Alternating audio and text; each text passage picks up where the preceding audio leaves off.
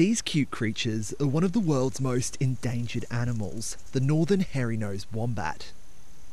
There's only 315 of the marsupials left, spread out across 2 protected reserves in Queensland. The Northern Hairy Nosed Wombat is really special because it's the largest burrowing herbivore in the world, and it's larger than the other 2 species of wombat that we have in Australia. So they max out at about 35 kilos and they're over 1 metre long. So they're an enormous burrowing animal. The wombats once lived in areas from central Victoria right through to central Queensland. But by the 1980s, land clearing and wild dogs decreased the population to only 35, isolated to Epping Forest National Park near Clermont in central Queensland.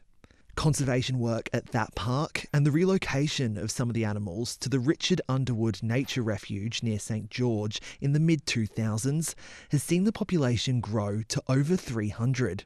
But conservationists say they need to spread the marsupials out to more locations. So one of the big threats for an isolated population like that is that all your eggs are in one basket. So if there's a drought or a catastrophic fire at Epping, that's where the majority of the animals are. And there's no space for error in terms of we're only talking about 300 plus individuals. So having our population spread out over their historic range allows us to manage this population better and safeguard it into the future. To do that, they say they need to better understand the structure of the wombat burrows. So at the moment we've got some people on site using ground penetrating radar, and why that's really important is that we're going to be mapping the burrow systems of the Northern Hairy Nosed Wombat. And what that tells us as scientists and as conservation managers is that we can look at how they utilise their natural environment. And so here at Runner, the soil structure is different to the other population up at Epping Forest National Park.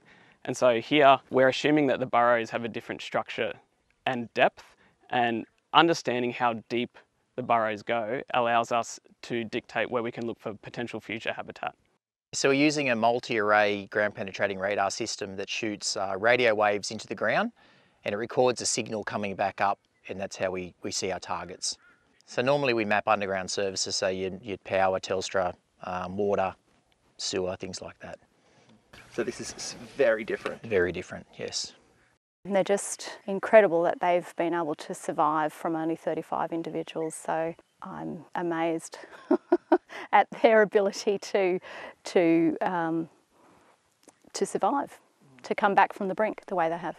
A 3rd reserve for the wombats is expected to open west of St George next year. Hopefully the research that we're doing today will help inform the type of habitat that Northern Hairy Nosed Wombats can utilise, and really as many sites as possible would be great, and eventually have the wombats reintroduced into the wild, not in fenced enclosures, would be the very, very long-term goal for the species.